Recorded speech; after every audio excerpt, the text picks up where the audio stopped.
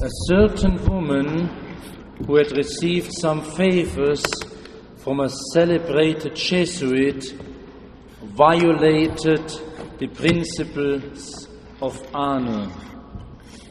When out of dread and shame she determined upon taking her life, she made known her terrible intention to the priest. The Jesuit used every argument to pursue her, utterly blinded by shame and fear. However, the woman was so possessed by the temptation that the missionary's words had no effect at all. Finally, he administered his reserved coup. At least, he said in a lowered voice, "At least you will do one little thing for me. Let me give you the scapular, and then promise me that you will not take it off." And for a moment the sinner hesitated, and then she replied, "I will promise you, Father, I could not refuse one who has been so kind to me." As she left wearing the scapulae of Our Lady, the priest smiled inwardly and said, "My friend, I have you now. Try as you may to take your life, you shall not succeed." Haunted by the temptation, the poor woman actually did go to the river and throw herself into its waters. And she was rescued. The next day she tried again. Again someone saw her fall into the water, and again she was unwillingly dragged from the river. This time a severe illness followed. As she lay between life and death, still wearing that miraculous scapular, grace touched her soul, and she realized the horror of what she had been about to do. The priest found, after her recovery, that in the place of an abandoned sinner was a repentant saint. Yesterday, we celebrated the feast of Our Lady of Mount Carmel.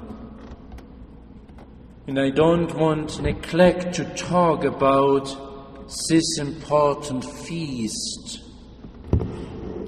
The feast of Our Lady of Mount Carmel has its name from Mount Carmel in Palestine, where some hermits lived, who afterwards formed themselves into an order and were called the Brothers of Mount Carmel, or the Carmelites.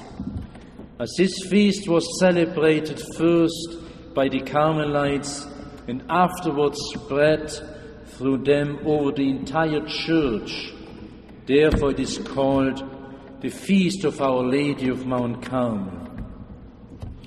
And it is the feast of the brown scapular, or which is also called the garment of heaven, which all of us wear, I hope. The origin of the brown scapular is this: at a time when the Carmelite order was undergoing severe persecution at the hands of the Turks, there lived in England a pious man of noble origin by the name of Simon Stock. When only 12 years of age, he retired into solitude, where a tree served him for a dwelling place. From this he was called Simon Stock. When the Carmelites came to England, he entered their community and in his old age became superior general of the order. and the order at that time being apparently near its dissolution, he had recourse to prayer, and he prayed much in order to save the order. On the evening of July 16th, in 1251, Our Lady, in answer to his prayer to avert the tribulation of the order, assured him of her protection, at the same time handing him a scapular with the words, "Receive, dear son, the scapular of thy order as a prerogative for thyself and for all the children of Carmel, as a particular sign of my confraternity, as a pledge of an eternal peace which I contract with you. This is the sign of salvation, a protection in dangers. He who invested with this habit piously dies, will not be cast into everlasting fires." And Pope Honorius confirmed the scapular and gave Simon a letter to all the bishops in which he commanded them to protect and propagate the order of the Carmelites and the scapular. And numberless people wore the habit, the scapular of Mary, truly called the habit the garment of heaven. Many people wore it. Popes, cardinals, emperors and kings lived and died in it. And the scapular is powerful in all our corporal necessities and dangers. There was a certain man received at the siege of Montpellier in France 2 balls in his breast, and he reeled but did not fall.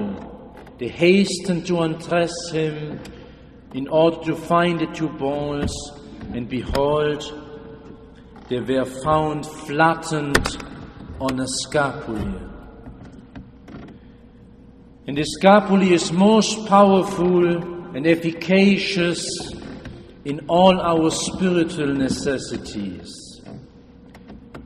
Back to Simon Stock, whilst Simon Stock was still living, a certain nobleman named Walter, who had led a very dissolute life, was wounded in a duel and was about to die in despair.